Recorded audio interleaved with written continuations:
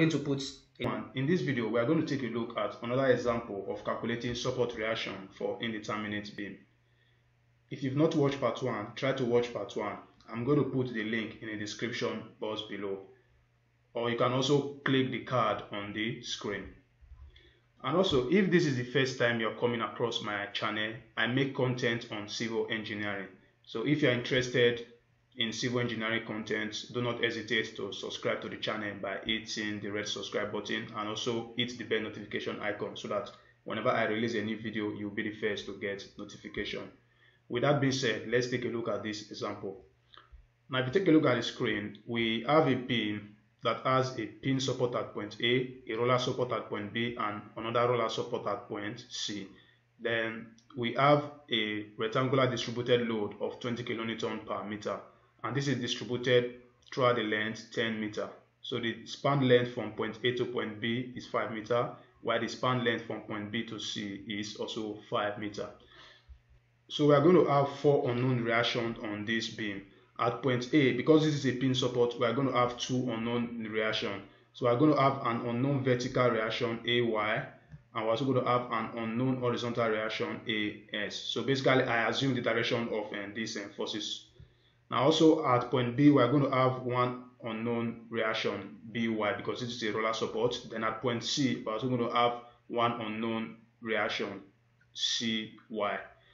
Now, as you can see, we are having 4 unknown reactions, and we are used to having 3 unknown reactions, and that is for statically determinate beam. But in this case, we are having 4 unknown reactions, meaning this beam is statically indeterminate. So how do you know the beam is statically indeterminate? This is when the number of reaction is greater than the number of equilibrium equation. So as you can see, the number of reaction we have here is 4, and the number of equilibrium equation we have is 3. We have just 3 equations of equilibrium. So because 4 is greater than 3, then meaning this beam is statically indeterminate. So this is statically indeterminate.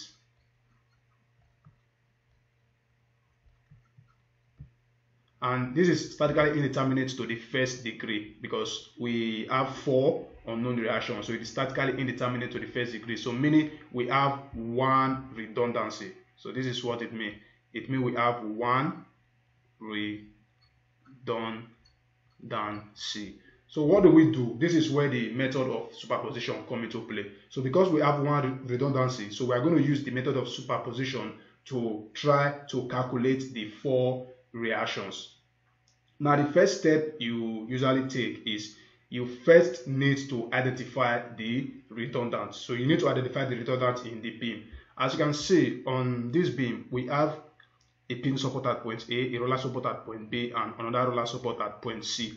Now, what you are going to do is you are going to say, how do I make this beam statically determinate? That is which reaction can I remove in order for this beam to be statically determinate? If I remove the roller support at point B, we are going to be left with just the pin support at point A and the roller support at point C. So meaning this is going to make the beam statically determinate. So we now have three unknown reactions. So we can easily solve that using equation of equilibrium. So you will understand this better now. So after removing the redundant, we are going to add up the loading, and we're also going to add up the redundant, such that when I add up the load and the redundant, we are still going to arrive at the initial beam. So the first step is we are going to take the loading structure first, then we're going to add this to the redundant structure. So the loading structure is going to look something like this. So we have a pin support here, then we have a roller support at this point, then we have the load.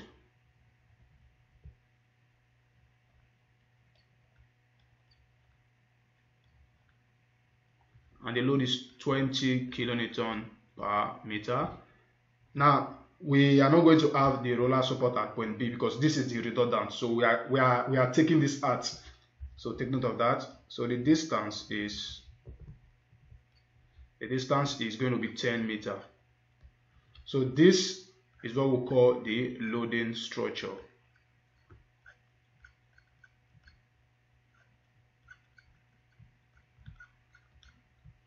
So now we are going to add this to the redundant structure. As you can see, we have just one load on this beam, so that is why we are having just one loading structure. So we are going to add this to the redundant structure. So we are going to say plus. So the redundant structure is going to look something like this. So we have the pin support at point A, then we have the rollers support at point C. Then at point B, this is the redundant. So we are going to have the redundant BY acting upward. So this is the redundant structure.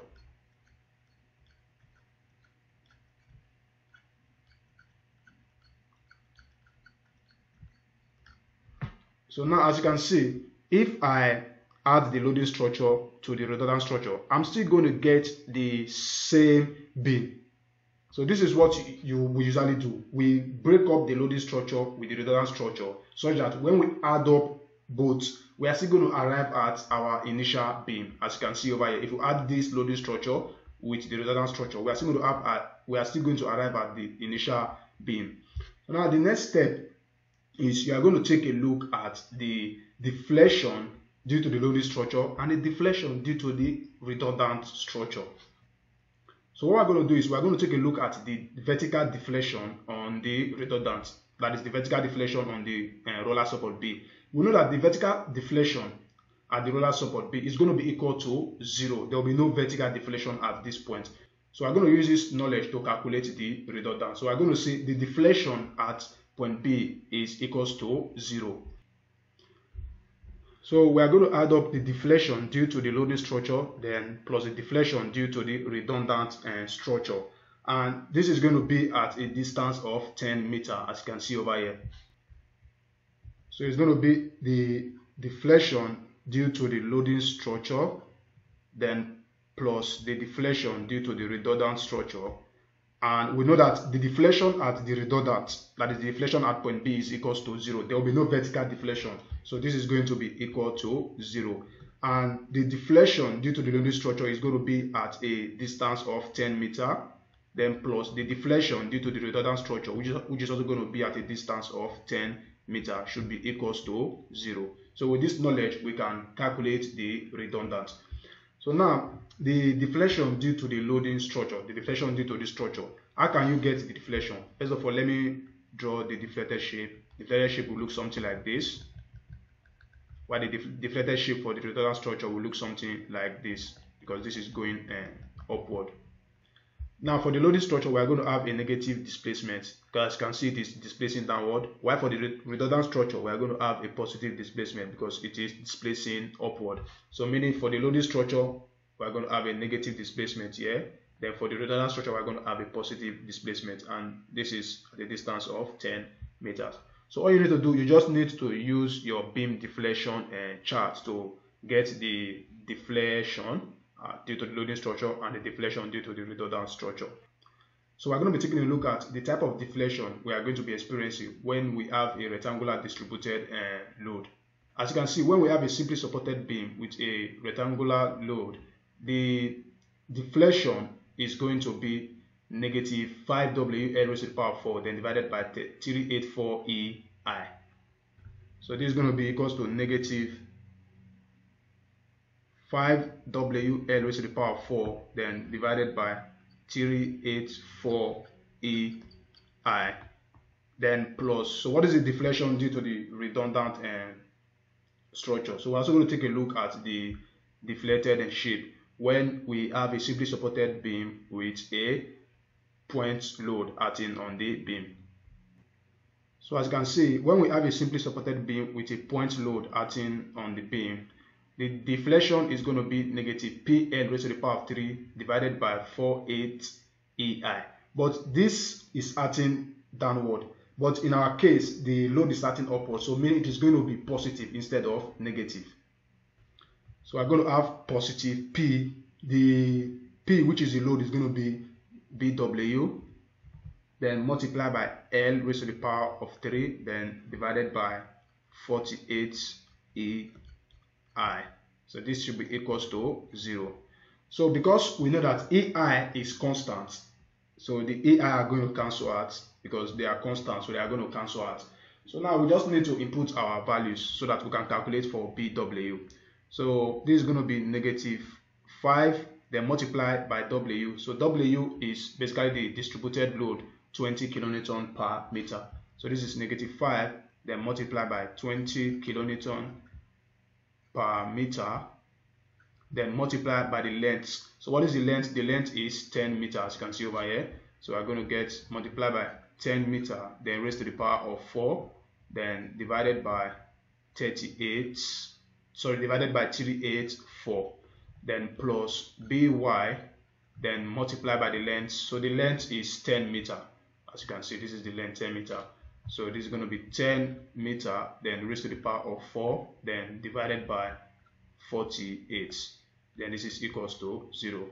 So all we need to do, we just need to use our calculator to calculate for by. So if you use your calculator to calculate these values over here, you are going to get the value as -2604.17 kilonewton. Then if you use your calculator to calculate these values, you are going to get the value as 20.83 by. Then this is equals to 0. So all you need to do, you just need to divide this value by this value to get by, and the negative is going to turn to positive because when this crosses the sign of equality, it turns to positive. So if you calculate that using your calculator, you are going to get by is equals to 125 kilonewton. So this is the value of by. So now we have calculated by, and this is 125 kilonewton. So meaning we already know one support reaction. So we are left with 3 support reactions. So we can easily calculate the other reactions using equation of equilibrium. So now we know by is equal to 125 kilonewton. So we can easily calculate other reactions using equation of equilibrium. So we can calculate Cy, we can calculate Ay. And for AS is going to be automatically equals to 0 because we don't have any horizontal force acting on this beam. So AS is going to be automatically equal to 0. So this is equal to 0. So now we are left to just AY and CY. So I'm going to say summation of moments at point A is equals to 0, and all the movements in the counterclockwise direction should be positive, while all the movements in the clockwise direction should be negative. So if we take the moment at point A, it's going to try to rotate this beam in the counterclockwise direction. So we're going to have a positive value. So this is going to be positive Cy, then multiply by the distance. So the distance from Cy to point A is 10 meter, as you can see over here. So this is Cy multiplied by 10 meter. Then for By, we already know By is 125 kilonewton. So if we apply a force of 125 kilonewton at point B with relative to point A, it's going to try to rotate the beam in the counterclockwise direction. So we're going to have a positive value as well. So this is positive 125 kilonewton, then multiply by the distance, which is 5 meter. That is the distance from point B to point A. So for the rectangular distributed load, we need to resolve the load into its resultant. And how can we do this? We just need to take the area of this rectangle. So it's going to be 20 kilonewton per meter, then multiply by the length, which is 10 meter. So 20 multiply 10, this is going to give us 200. So this is going to be acting at the middle of this beam because we're having a rectangle. So the load is 200 kilonewton. So if we apply a load of 200 kilonewton with relative to point A, it's going to try to rotate the beam in the clockwise direction. So we're going to have a negative value. So this is going to be negative 200 kilonewton, then multiply by the distance, which is 5 meter. So we don't have any additional load that is going to cause movement because AY is not going to produce any movement because this is acting at the point of interest. So this is going to be equals to 0. So this is going to be 10 meter multiply Cy, then plus, so 125 kilonewton multiply 5 meter, this is going to give us 1250 kilonewton meter, then minus 200 kilonewton multiply 5 meter, this is going to give us 1000 kilonewton meter, then this is equals to 0. So if we do the mass, we just need to calculate for Cy. So if you do the mass, we are going to get Cy is equals to 37.5 kilonewton. So this is the value for Cy. So we have the support reaction Cy. And because we are having a positive value, meaning our assumption is correct, this force is indeed acting upward. So now we are left with just AY. So first of all, let me write the value of Cy. Cy is equals to 37.5 kilonewton. So now how can we calculate AY? AY, we just need to take summation of all the forces in the vertical direction equals to 0. Then we can easily calculate AY. So we are going to say summation of all the vertical forces is equals to 0, and we're going to make an assumption. We're going to say all the forces acting upward is positive while all the forces acting downward is negative. So as you can see, Cy is acting upward and this is 37.5. So we're going to have 37.5 kilonewton. Then we're having By. By is also acting upward and we have a force of 125 kilonewton. So this is going to be positive. So this is positive 125 kilonewton. Then we are having 200 kilonewton and this is acting downward. So it's going to be negative. So this is negative 200 kilonewton.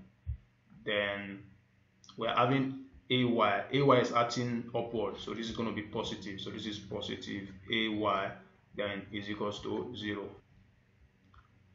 So all you need to do, you just need to use your calculator. So if you use your calculator, you're going to get AY is equals to 37.5 kilonewton. So as you can see, this is the value for AY. As you can see, because we're having a positive value, meaning the reaction is acting upward, meaning our assumption is indeed correct. So these are the support reactions. So Cy is 37.5 kilonewton acting upward. AY is also 37.5 kilonewton acting upward. And also By is equal to 125 kilonewton. And this reaction is also acting upward, meaning our assumption is correct. So these are the support reactions. Now, one way to know if your reactions are correct or not is what you need to do is you need to add up the reactions acting upward.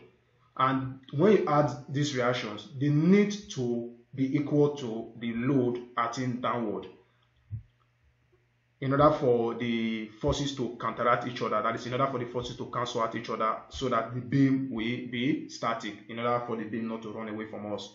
Now, if you calculate this, 37.5, which is Cy, plus 125, which is By, then plus AY, which is also 37.5, plus 37.5. If you calculate this, you find out that we're also going to get 200 kilonewtons. So meaning 200 kilonewton acting upward is going to counteract 200 kilonewton acting downward. So meaning the beam is going to be static. The beam is not running away from us. So meaning we are okay. So if they counteract each other, meaning your answer is correct. But if you get a different value after adding up the reactions acting upward, if you get a different value different from the load acting downward, meaning your reactions are not correct, you need to correct them because it will not make the beam balance, and we need to make the beam balance. We need to make the beam sit still. We don't want the beam to run away from us. So whenever you calculate your support reaction,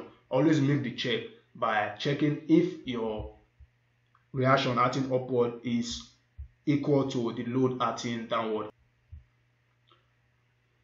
So this is how we can use method of superposition to calculate the support reactions for a statically indeterminate beam.